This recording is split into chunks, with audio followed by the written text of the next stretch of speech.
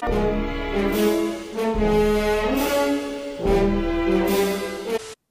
was a kid in the 90s, so I grew up watching Batman the Animated Series on TV when it aired. So I first heard of Harley Quinn when she made her first appearance in that. And she definitely stood out because she was a new villain.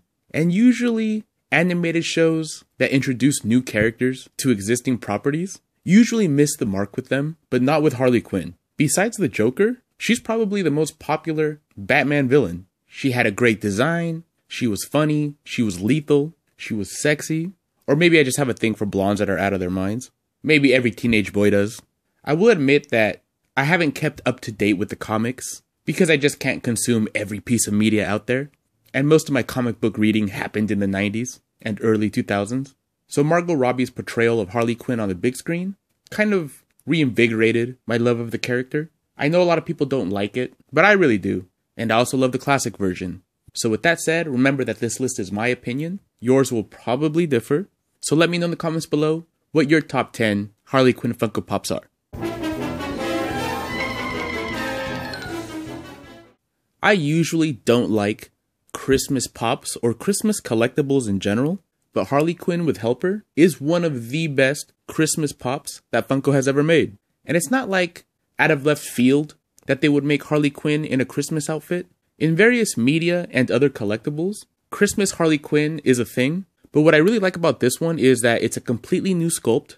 I really like the way they did the hair. Some of the Harley Quinns have pretty bad hair sculpts. This is one of the best ones. Just nice details all around. And of course I love the pops that come with an extra little pop. It's one of our hyenas. And even he has a little green mohawk. Just a perfect example of a Christmas pop.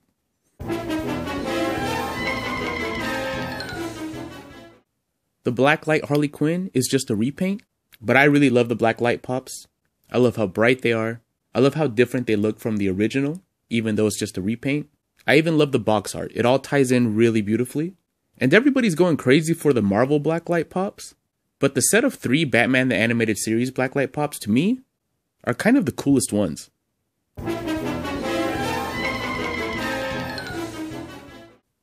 Birds of Prey wasn't the best movie.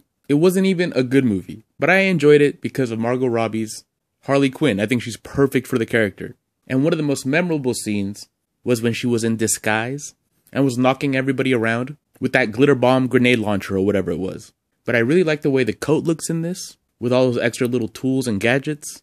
Super tiny details all around, like the Harley Quinn on her shirt and the tattoos on her leg. And it's got that nice pop of pink with the scarf. I just really like this one. And even the box art is nice. And this one actually has an insert in the back that's holographic. It's just a really nice collectible for $11. And she looks very different than the other Harley Quinns. So it's nice to mix it up if you have a large collection.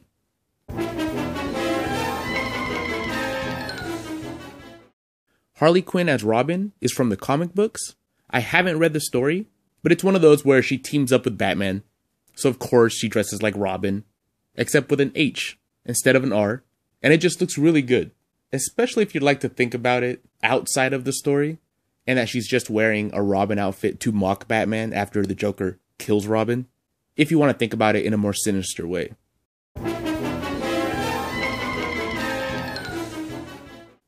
Another very unique pop from Birds of Prey is the Broken Hearted Harley Quinn.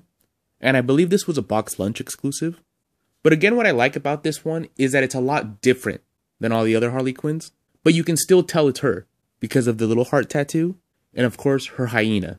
That's eating a human foot, so you know it's evil. And they did the running makeup under the eye really well. It's subtle, but noticeable. That could have been really bad. There's also a couple of little details that you don't notice right away. Like it says Bruce on the hyena's dog tag. And Harley Quinn has a little butt flap. Just a great pop all around.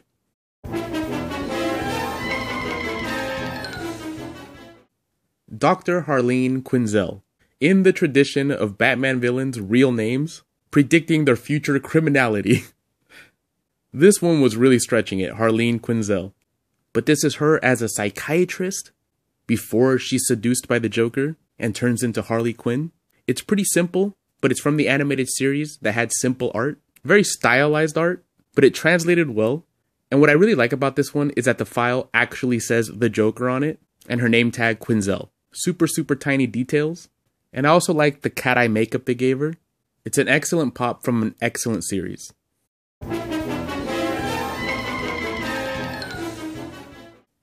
The only thing I don't like about the Mad Love Harley Quinn is that she's in a generic DC Superheroes box instead of a Batman the Animated Series box. She's got the animated series head, and that's where you first see her in her nightgown. To me, it was extremely memorable, and the sculptor did a really good job conveying Harley Quinn's coquettishness with the way they did the body. It's perfect, and it could have turned out really bad.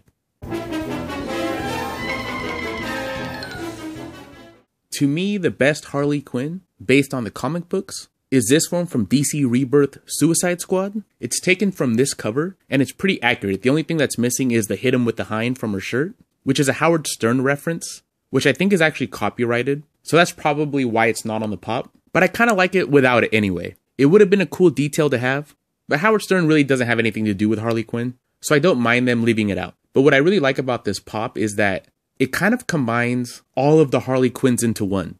Her hair is like the movie version of Harley Quinn, and so is the heart tattoo, except for red this time. And the red and black and the mallet are like the animated series Harley Quinn, except for this one has guns and a bullet belt and a more combat-ready look like she does in the comics. It kind of combines all the cool things of all the Harley Quinns into one.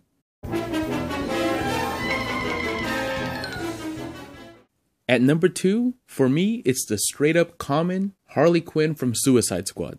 Yes, the movie wasn't very good. And it's up to debate which one's worse, Birds of Prey or Suicide Squad. It's a very dumb debate that nobody should waste their time on, but it is debatable which one's worse. But it did give us the Margot Robbie Harley Quinn, and I absolutely loved this look, and this outfit specifically. I don't think her original Jester outfit would work in movie form. It's a little too simple, and a full body skin tight Jester outfit would be inconvenient just to go to like the grocery store, much less be a supervillain. So I really understood why they went with this look, and it just really worked for me. I think it fits her personality, it's sexy, and she uses that as a weapon. She is a psychiatrist after all. And the baseball bat was a good substitute for the mallet. And I think it all translated over really well into pop form. Because overall I think it looks great, and it was one of the best pops of 2016. And the best Harley Quinn Funko Pop, in my opinion, Harley Quinn from Batman the Animated Series, of course. It was her debut. This costume works so well in animated form. It's just the perfect design for a female sidekick to the Joker. And all Funko had to do was not mess it up, and they didn't. It was smart to make the eyes white. I love the way the ruffs look on the end of her sleeves, the way they did her hands. I actually like that they didn't give her the mallet to make her look different than some of the previous Harley Quinns. It just looks perfect. To me, if I were to only own one Harley Quinn pop, regardless of value, just purely based on what I first think about when I think about Harley Quinn, what's the most nostalgic for me, it's this version, and the pop captures the character really well. Here, here!